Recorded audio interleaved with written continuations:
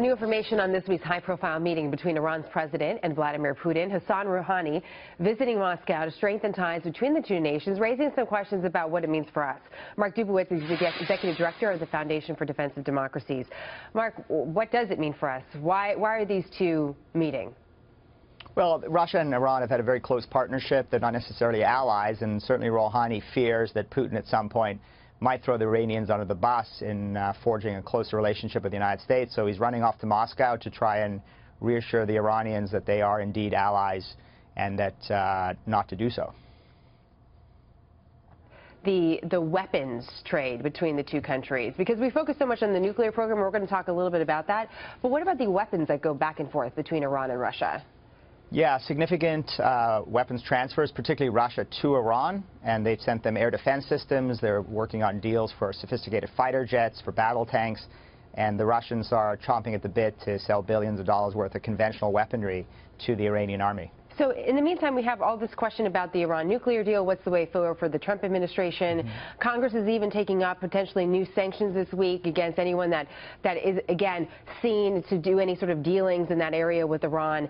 What do you think is the right way forward when it comes to protecting the United States of America? The right way forward is for the Trump administration to develop what Ronald Reagan developed in the 1980s, which is a national security strategy at the time to subvert and roll back Soviet power.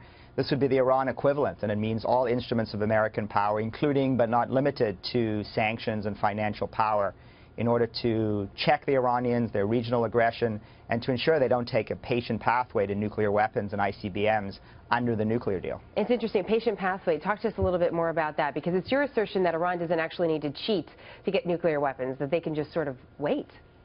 They can wait, because there are, Jenna, the restrictions in the nuclear deal will actually sunset. They'll disappear over time, beginning in about 6.5 years, and about after 9 years, 12 years, many of these restrictions go away, and Iran can develop an industrial-sized nuclear weapons capacity with an ICBM, a powerful economy, and regional hegemony. And all they have to do is actually follow the deal. So the whole talk about enforcing the deal, and we got to rigorously and aggressively enforce the deal, it's a delusion. It actually gives Iran and the mullahs exactly what they want. Well, that's nerve-wracking to think it's only 6 years away. Again, going back to the Trump administration, is there anything that they could do right now to make that harder for Iran? We understand your strategy overall, using that Reagan strategy, but in the immediate, is there something that they could do that would have an impact?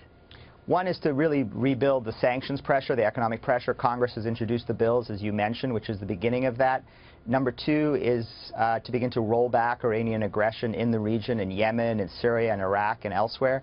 And number three is to make it very clear to our partners that we will not tolerate a patient pathway to nuclear weapons, and we will absolutely keep the Iranians 1 year from breakout, which is where they are today, permanently. We're not going to allow these restrictions to sunset, regardless of Iranian behavior, and regardless whether the same hard men of Iran still rule the regime in a decade from now. We thought it was interesting, the meeting taking place, the timing of it, so we wanted to make sure to tell our viewers a little bit about it. Mark, thank you very much. Appreciate your expertise as always. Thanks, Jenna.